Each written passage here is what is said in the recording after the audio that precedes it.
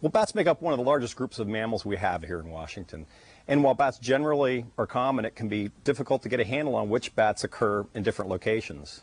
As you can imagine, knowing which bat species occur in a given locale is an important element in being able to manage for viable bat populations.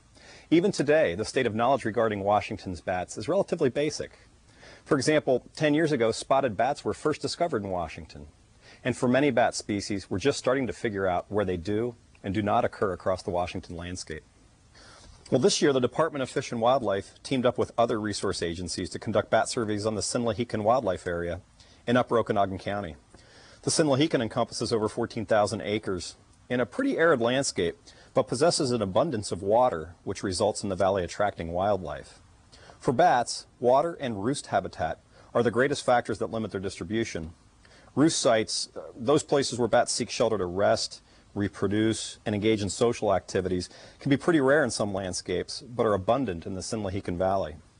The Sinlahekin provides cliffs, snags, and other roost habitat in such a way that 10 of Washington's 15 species of bats have been documented to occur there. Bats are captured using finely woven mist nets that are virtually invisible. These bats are carefully removed from the nets and examined to determine their age, gender, and reproductive status.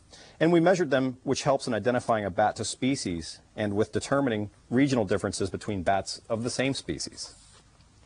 Most bats can only be identified by subtle differences in physical features, like the length of the forearm, shape of the skull, or by the presence or absence of tiny hairs or flaps of skin that can be difficult to see.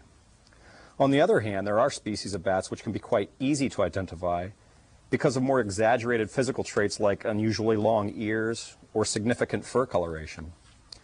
All in all, a number of features are used collectively to key out a bat and document its presence at a particular location. Information on species distribution allows us to start building a picture of which bats occur across Washington and where they occur.